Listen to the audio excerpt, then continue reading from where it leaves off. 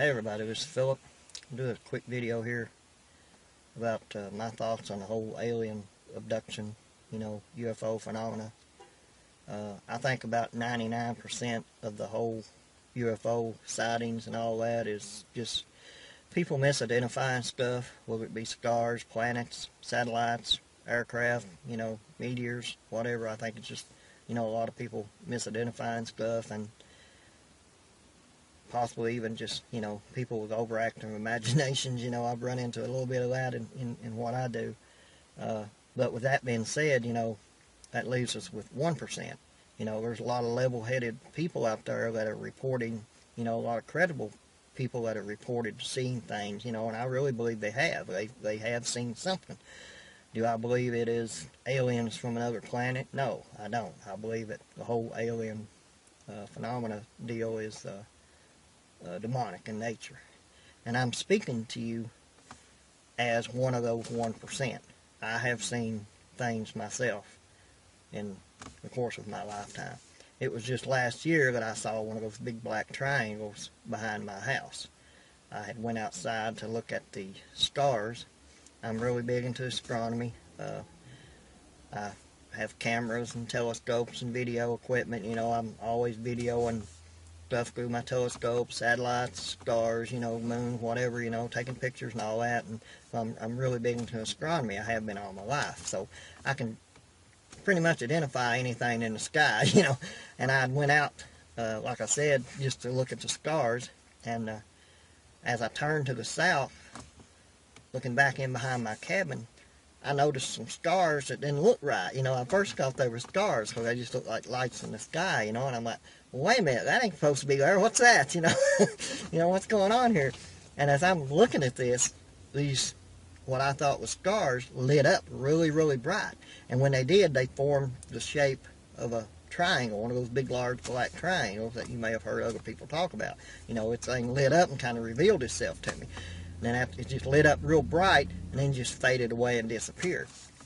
And the feeling I took from that encounter was not, hey, I just saw a flying saucer. I looked at it as it was demonic. That's just the feeling I took from it. It was almost, when it happened, it was just like this thing was aware of me, being aware of it, and it was letting me know it. It wasn't just me standing there looking at some flying object. There was more going on there than that, And like I say, the feeling, the impression I got from that whole encounter was it was demonic. And what got me interested in doing this video was the other night on TV, there was a bunch of shows about alien abductions. And I was just blown away watching those shows.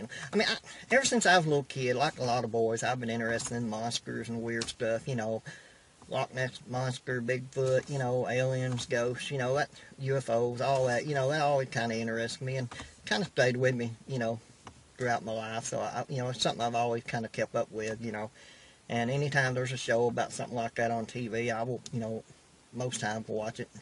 And I was watching these shows about the alien abductions, and it was just blowing me away. These UFO investigators were interviewing all these people who had these UFO encounters or felt like they were being abducted. And I was just amazed at how similar all the stories were. These investigators were interviewing these people, and they were talking about they had either seen a UFO over their house, or they had seen a UFO while out driving, and it followed them around for a while. And then within 2 or 3 days, they all started having activity at their home. Well, when they started describing the activity that was going on at their home, I was just like, we're describing a demonic haunting. They were talking about hearing footsteps, doors slamming, hearing voices, seeing dark shadows moving around. One lady talked about seeing a dark hooded figure, that's classic demonic, high-ranking demonic spirit right there, as they were just describing the activity going on around in their home after having these UFO sightings, I was just like, that's demonic, they're describing a demonic haunting, that I've heard 1,000 times, and I just wanted to, man, I wish I could talk to these people, the investigators were, telling them, yeah, you've had an alien encounter, that's the perspective they take of all that, and I just wish I could say, man, I wish you would look at this in a spiritual perspective, instead of in a UFO alien outer space perspective, Because, you know, these investigators, even though they were sincere, listening to their story and everything, there was nothing they could do. I mean, they couldn't do nothing to help them. All they could do was just listen to their story.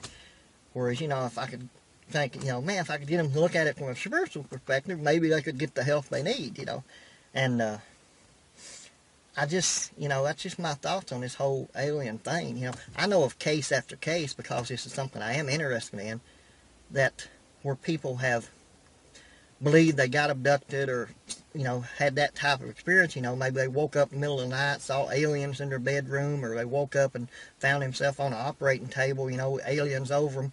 And these people happen to be Christian.